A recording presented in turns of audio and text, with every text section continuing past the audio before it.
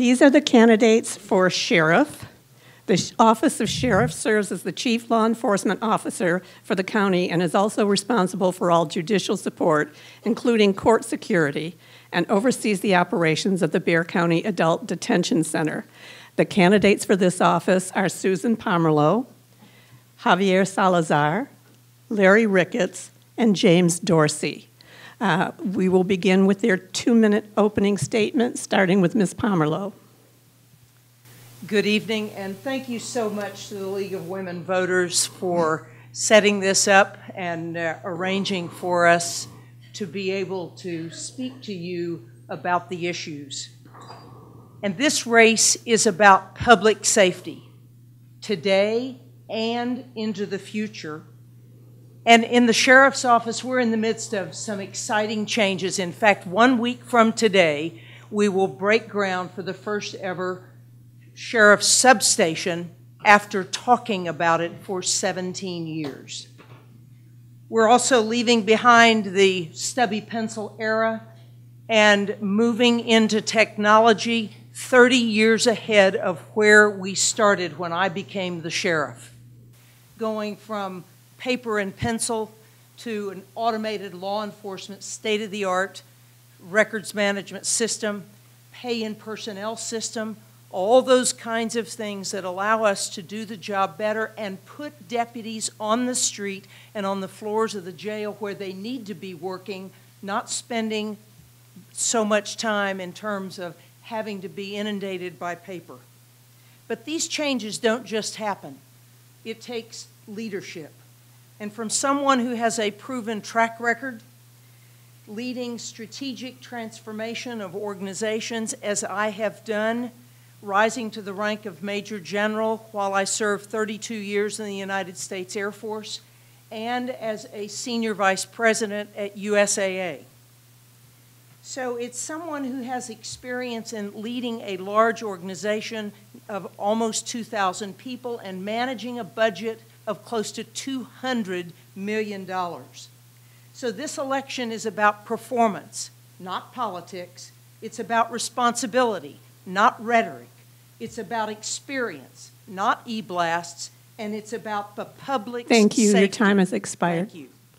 Mr. Salazar.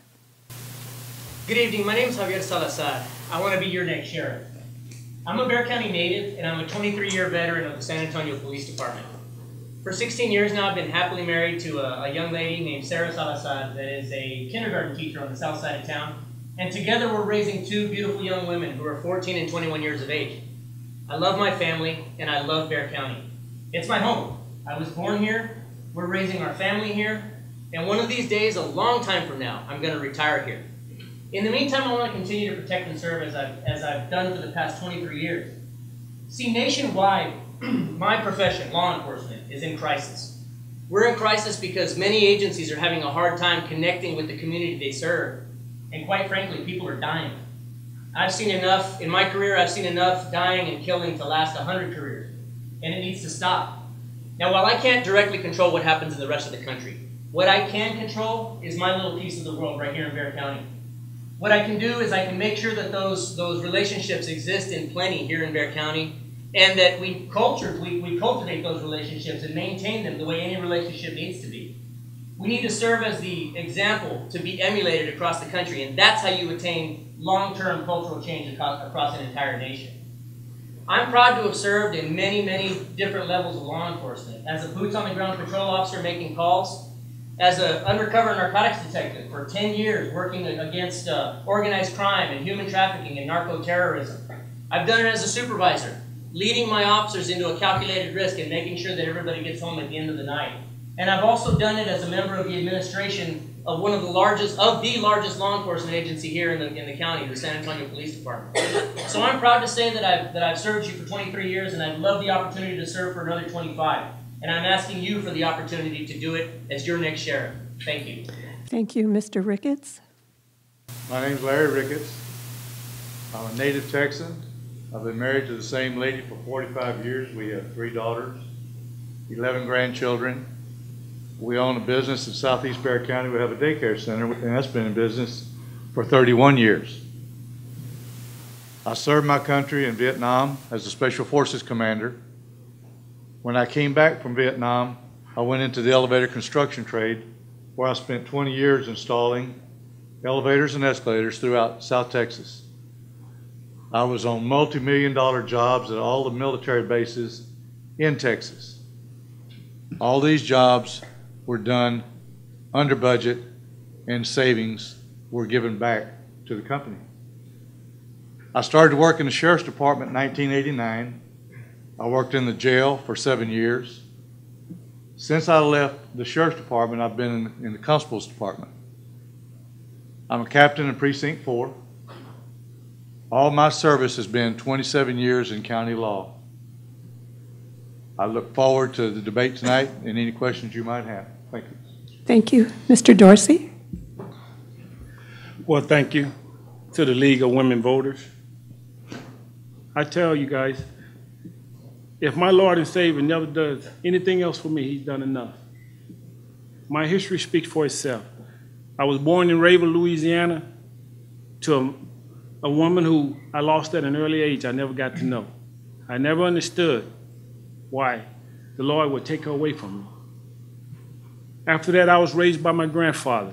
He took on me and 5 siblings, and he already had 10 himself.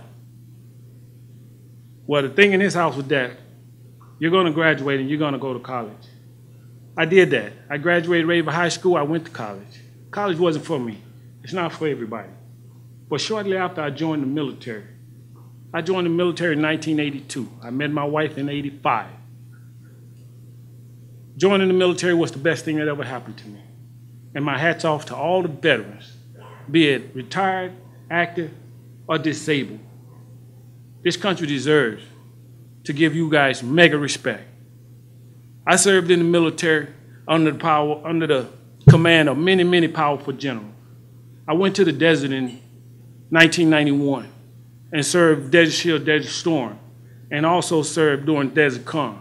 While in the desert, I had the opportunity to work with some very, very professional individuals. We did some things in the desert that most people never ever get to see. So when I say that before you, and I say I have the experience, you can trust that Mr. Dorsey have been through the valley, and he have done just about everything that could possibly be done. We have a crisis in San Antonio on all sides of the railroad. We need to really, really, really think about the candidate that we put in office. I ask you for your vote as the next Bexar County Sheriff. I will be the strongest sheriff that Bexar County has ever had. We have had a crisis in Bexar County as far as I can remember. Thank you.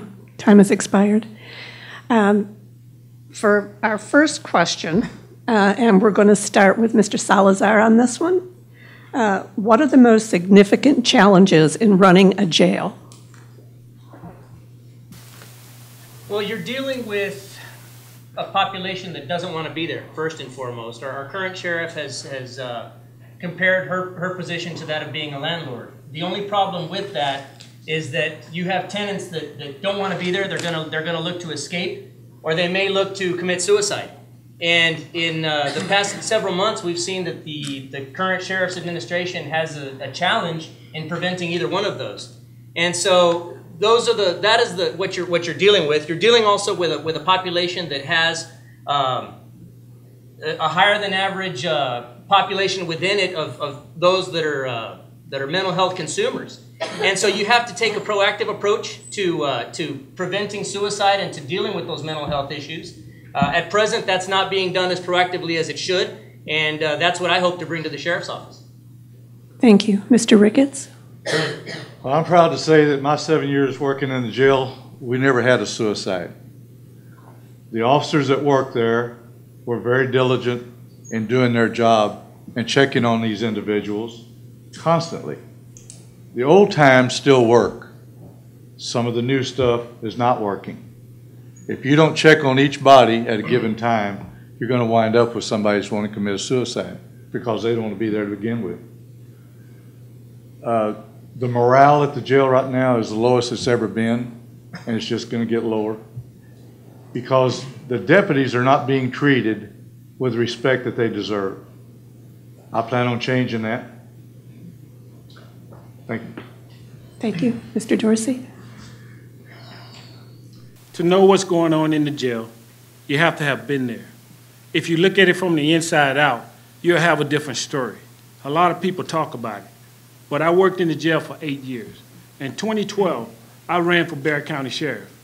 I ran against Susan Pamerleau Lopez and a couple of other candidates, where after getting knocked out of the race in the primary, I went over to Miss Pamerleau and I told her that there are some things going on in the jail that needs to be taken care of. 4 years later, that jail is worse off than it ever been. I mean, the officers on the street taking lives. There is such a mental crisis in the jail, the use of chemical restraint, and it just keeps going and going and going. We have to make the right decision, Bexar County. We have to. Thank you. Thank you. Ms. Pamerleau? Let me talk about the couple of the things my opponents have talked about. 1 in every 5 inmates in the Bexar County Jail has some level of mental illness. That's not just in the jail, that's also a reflection of our community. And we have worked from the beginning to establish multiple levels of mental health assessments. And the one that we just started last year has already shown that we've identified 20% of everyone who is arrested in this county and are diverting them to treatment rather than to jail. But through the work that we've done of correcting things that were still undone at the beginning when I became sheriff, we've reduced the number of suicides in the jail by 27% over the 4 years prior to that, and we continue to work in that regard to assure that inmates are safe, our officers are safe, and we are providing safety for our community. Thank you. The next question, we're going to start with Mr. Ricketts. While San Antonio is far from being the most dangerous large city, crime is increasingly a problem, particularly property crime. What role do you see the sheriff taking in mitigating this problem? Back when I was with the department, we had an operation called the SOU, Special Operations Unit. These deputies were highly trained in stopping burglaries and car thefts. They knew it was going on, and they stopped them after one example. That unit was disbanded by a previous sheriff. This is one of the biggest problems we have facing the deputies right now. The county is so large, and there's such a large area for them to have to drive around in. It's hard for them to keep an eye on people's houses. And this is what I've suggested. If you're in a certain district, look at the houses. See what cars do not belong at that location. Get out of your car and go up and talk to them and ask them what they're doing there. Men and women want to come home of an evening with their possessions still being there. Thank you. Thank you, Mr. Dorsey. San Antonio is our home. Bexar County is our home. I tell you, there's a saying that I used to say when I retired from the military. SA would be like LA. Everybody know how LA crime is. What we need to do in Bexar County is challenge our commissioners, challenge our leaders, challenge those that handle the funds of Bexar County Sheriff, and get more officers on the street. I even would petition the governor that most of these officers in the state, a lot of people don't know, they all are peace officers first, and then they are sheriff and deputies and police officers and so forth and so on. If it was up to me, I would take all the patches off of every officer in this state, and I would allow these officers that sit next to your house to respond, as opposed to having an officer come straight across, all across town to get to your house. The response time is too long, and you'll never, ever, ever get anything done with response time over 20 minutes. Thank you. Ms. Pamerleau? When I became the sheriff, this agency was 30 years behind in technology, in facilities, and workforce development.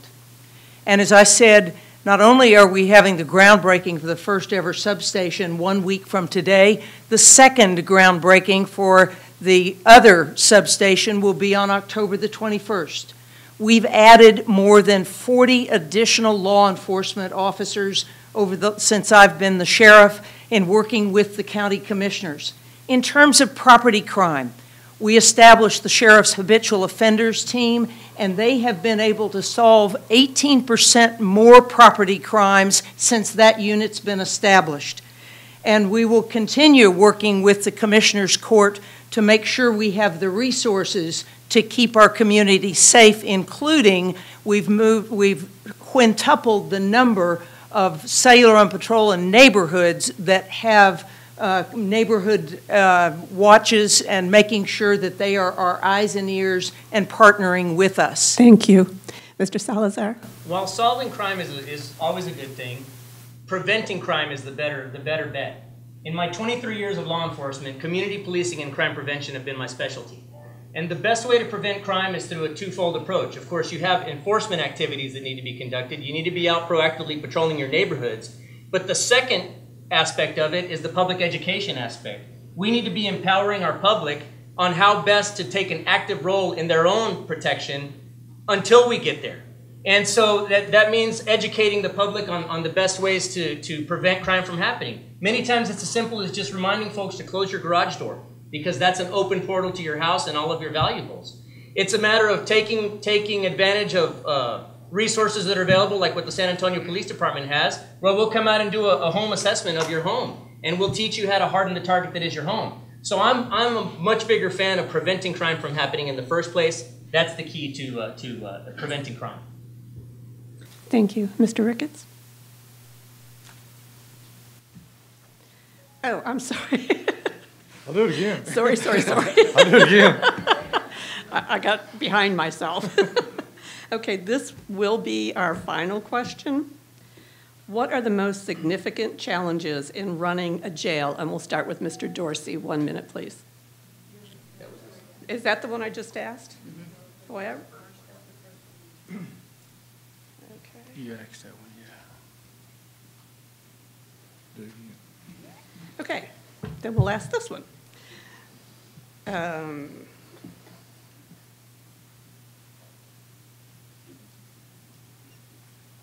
Okay. Currently, the Sheriff's Office is a two-tier system.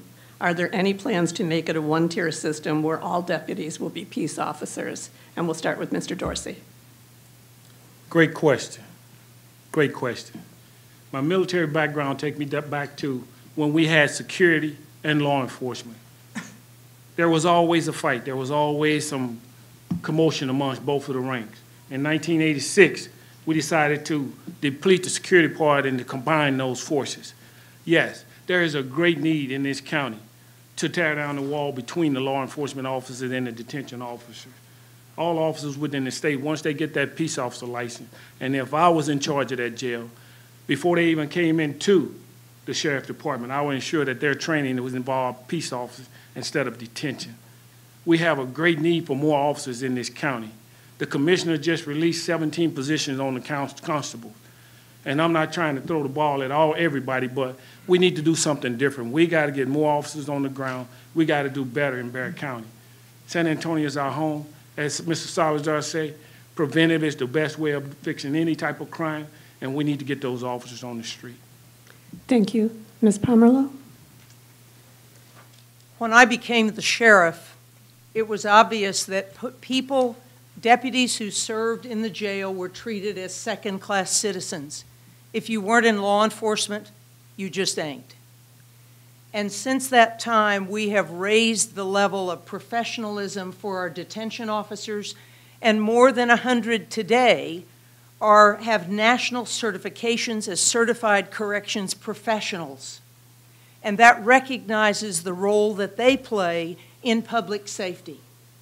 They are two different types of professions, but they also share a number of skills and responsibilities, and both are important in our community to keep it safe.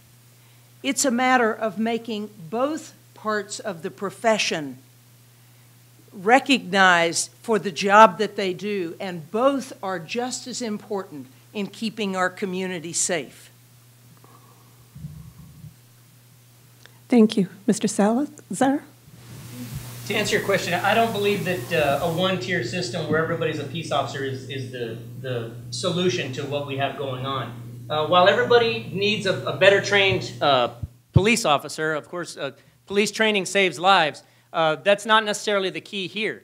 That peace officer training is something that's very expensive. We're a government agency, and it's not a bottomless pit of money. So the key is to make sure that everybody's trained on a continual basis within their own career path. There are people that are perfectly happy being detention officers for 20, 30 years, and they don't ever want to be peace officers. So to force them into that role is just not something that's there. What we need to be doing at the Sheriff's Office is making sure that we're holding on to our current personnel. We have an agency that's lost over 200 people through attrition over the past 2 years. They're leaving to go elsewhere. And so we need to definitely improve the morale and the environment that those officers are in so that they'll continue to stick around and protect and serve as we need to within the current system that we have. Thank you. Thank you, Mr. Ricketts. We've been fighting this issue for 20 years.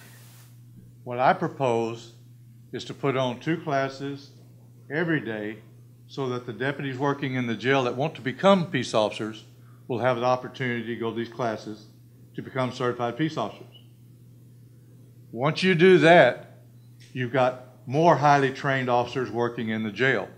They can see a light at the end of the tunnel where they're not going to be sitting there as detention officers the rest of their lives. So when they become peace officers, then we can start taking them out and let them ride along with warrants or patrol. So when it comes time for them to advance further, they'll already have the experience. This is at no cost to the taxpayer. Thank you. Thank you. We're now going to have the 1-minute closing statement. We'll start with Mr. Dorsey. And I would like to ask all of the candidates if they would mind if the student leaders came up and stood behind you and the college got a picture of the 4 of you with the student leaders. Thank you. Okay, so Michelle, go ahead. And Mr. Dorsey, your 1-minute closing statement, please. In closing, I think it's very important that I make everybody understand that I have 31 years of law enforcement. I have served at every level. I know Bexar County. Bexar County is my home. I know those officers in the county. Those officers deserve better. Their family deserve better. We have to do something, Bexar County. Elect me as your next sheriff, and I promise you again that my word is all I got and that I will be the strongest sheriff Bexar County have ever had. I speak from experience. I speak from my military background. And like I say, all the families here, I thank you guys for your time tonight. Thank you. And God bless each and every last one of you. Thank you. Mr. Ricketts? As I said, in my 27 years of law enforcement, it's all been at the county level. I live outside of a municipality, so we don't have the safety that people that live in the cities do. We have to wait half an hour to an hour for a deputy to show up. I'm a constable, so I don't have to worry about that myself, but the rest of the citizens of Bexar County do. I wish that you would all take time and look at the problems that we have and who have the solutions to them. Go to my website and you'll see that there's more problems than what's been mentioned, and I have the solutions to these problems. Please vote the Bible. Thank you. Thank you. Mr. Salazar? When you call 911, you don't ask for a Democrat or a Republican to come to your house. What you want is the most qualified, best educated, best trained, and most willing officer to come to your house and help you out in your time of need. On January 1st, 2017, I'm going to get up out of bed and I'm going to get dressed for work. I'm going to put on a badge like I've done for the past 23 years, and I'm going to protect and serve. You, the voters of Bexar County, are going to tell me what badge I'm going to put on that day. On Election Day, you're going to be asked to make many decisions across all levels of government. As far as the Sheriff's Office, you're going to be asked to decide who's most likely to fight crime in a meaningful way, who's most likely to form long-lasting relationships with the community, and who's going to be the most likely to be a good steward of taxpayer dollars. I can tell you that that person is me. My name's Javier Salazar. I want to be your next sheriff, and I'm respectfully asking for your vote. Thank you. Ms. Pamerleau? This race is about electing the best qualified to serve and protect the people of Bexar County. And in a 21st century sheriff's office, it's important, and this is one of the fastest growing metropolitan areas in the nation, it's important that one have a different set of skills than just law enforcement or jail operations. It takes executive leadership to lead an organization of almost 2,000 people and oversee a budget of close to $200 million. And the race isn't just about fixing past problems. It's about looking to the future and making the kind of changes that are necessary to move us into the future. I've been asked to represent Bexar County in the state of Texas by Democrats, by Republicans, in the state legislature, in the Congress, and in the White House on issues of criminal justice in our community, mental health, and across the board. Thank you. And I will continue doing that as I continue to be your sheriff for the next 4 years. Thank you. Thank you. Will the student leaders come up now and have their picture taken with the sheriff's candidates? How's my hair, guys?